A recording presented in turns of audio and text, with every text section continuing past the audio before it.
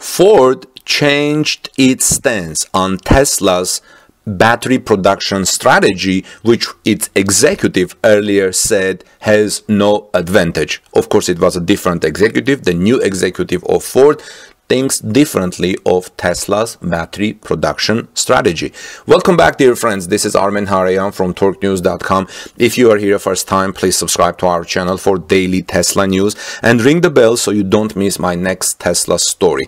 Joey Klender from Teslarati has some details. The story apparently was broken by Reuters. Joey says Ford Motor Company CEO Jim Farley has flipped his company's stance on whether it will produce electric vehicle battery cells for its electric cars. After previous CEO of Ford, Jim Hackett, stated that Tesla's strategy to produce its own lithium-ion batteries for electric vehicles had no advantage. That was a quote, no advantage. Farley, after that, the current Ford CEO, Farley seems to recognize the positives of manufacturing battery cells and says it is, quote-unquote, absolutely interested in utilizing the same methods as the world's leading electric automaker has, so referring to Tesla. So, in other words, Ford is recognizing the Tesla's strategy that you need to produce your own electric vehicle batteries and not only depend on other battery producers' mercy. Farley was speaking during a recent automotive conference hosted by Reuters when he was asked about Ford's strategy for sourcing batteries and battery cell materials. After questions that pointed toward Ford's potential to produce its own battery cells instead of sourcing them from third-party suppliers like Cattle, SK Innovation, or Panasonic or LG Chem. To that, Farley replied saying, absolutely, we are discussing it as a team. End of the quote. If Ford is going to build its own battery, it's kind of way behind Tesla and needs to do a lot of work, not only producing batteries, but also sourcing battery materials. You know how Tesla securing battery cell minerals have been big news in the media, and Tesla has secured a lot of that, lithium, iron, so on, nickel, and around the world now talks are going with Indonesia.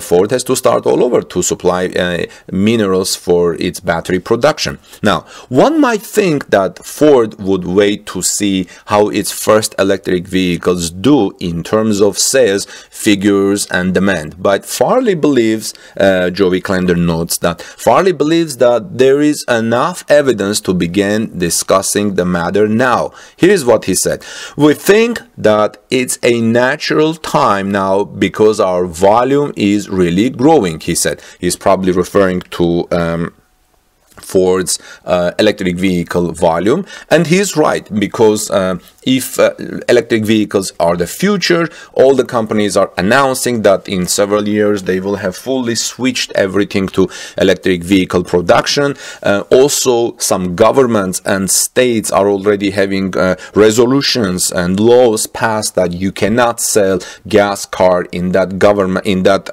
country or in that state after a certain number of years, let's say by 2035, 2030 or so. So whether you're selling electric cars or no, if you want to be relevant in the car market, you have to start building electric cars. And speaking of that, I don't know what Toyota is thinking, because it hasn't done anything serious yet, especially in the United States market. Now, earlier, they had said that Tesla's battery strategy has no advantage. Ford CEO has earlier said that Tesla's battery strategy will not be adopted by legacy automotive company Ford because Jim Hackett, the company's CEO, says there is no advantage in migrating capital into owning a cell manufacturing facility. During Ford's Q2 2020 earnings call in late July, Morgan Stanley's Adam Jones asked about the company's strategy to produce EV batteries batteries in-house, and that was the answer. But now Ford's strategy is changing.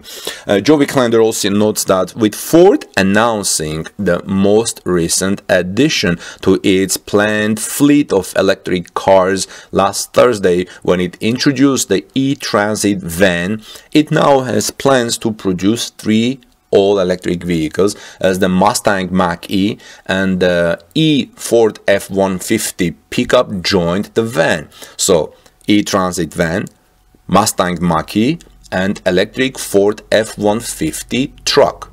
Great additions, great cars, looking forward to it. Ultimately, the decision to produce its own battery cells in one of its production facilities will bring down costs as sourcing materials and building the batteries will cut expenses. However, Farley is much more interested in avoiding supply constraints instead of worrying about the price. Here's what he said. There is a lot of other reasons beyond cost to make a move. Farley added during the conference, referring to the move to build its own electric vehicle batteries, Ford's own electric vehicle batteries, just like Tesla. Admitting that there is not a lot of flexibility to increase capacity from third-party suppliers for batteries, Farley said, according to CNBC, Ford may be expecting a more committed move toward electrification.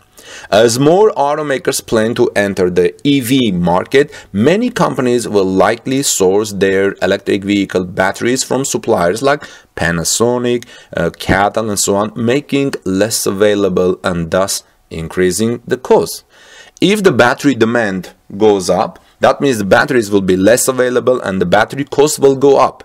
The supplies may have difficulties as well. This is why if you are serious about electric car making, you should think about strategy to build your own battery factory and factories, because you will need them in huge quantities in the next 10 years. Now, this will likely force car makers to increase their vehicles prices if the battery prices because of demand goes up, making electric vehicles less affordable across the board for consumers in the future. This is why you need to build your own battery so you can have some type of control over the battery prices. But if everybody turns to electric batteries, the mineral prices will go up, and again there will be some constraints on electric vehicle battery costs and the cost of electric vehicles. But who knows, maybe some other strategies, findings, research will come up to lower the cost and come up with creative ways to make electric vehicles more affordable for everyone, as Tesla is working on that. Regularly we see Tesla cuts the prices of its vehicles and services.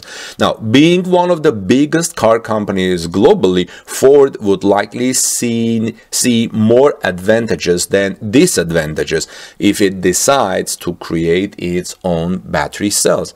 Not only would it see lower prices from their batteries and cars, but it would avoid the supply constraints, which would inevitably delay the production of delivery vehicles. Joey Klender also notes that this is not the first time a legacy car maker has first criticized Tesla, only to reverse their stance later on. General Motors once stated that Tesla was graveyard bound because of its production strategies. A few years later, GM drew inspiration from a million-mile battery cell, similar to what Tesla has chased after several years. So friends, let me know what your thoughts are on these developments. Do you think Ford will eventually build its own battery factory? I think Ford will do. I don't know where it will do, but I'm assuming that Ford's first battery factory will be in the United States. And since Ford mentioned that Farley mentioned that first of all, the primary concern of Ford building its own batteries is not the price, but to make sure the supplies go smoothly. I think the Ford may build its first battery in the Dearborn, Michigan area, or close to its main headquarters, main plants, or maybe elsewhere in the United States. But you see, there already Ford and GM all are following the Tesla strategy, and Another part of Tesla strategy that I would like you to kind of pay attention is that when Tesla started producing Model 3s in Giga Shanghai in China, Tesla said that they will bring the cost of the cars produced in China down by localizing the supply. In this time, in our times where things can be easily disrupted because of the virus and things like that, it's very important that you make sure your supply is close by, close to your plant, and you are not disrupted because of virus, because of lockdowns and things like this. And this is one of the main changes we see in the automotive or any other major industry. Well, friends, let me know what your thoughts are. Ford and GM following Tesla strategy, and that legacy automaker first criticizing Tesla and then reversing their stance later on. In the meantime, this is Armin Harayan from TorqueNews.com. Please subscribe to our channel for daily Tesla news. Like this video, please. That helps us tremendously. And ring the notification bell so you don't miss my next Tesla story. Have a wonderful rest of the day. And I have another report coming later on. See you soon, friends. God bless you and peace be with all of you. Take good care of each other.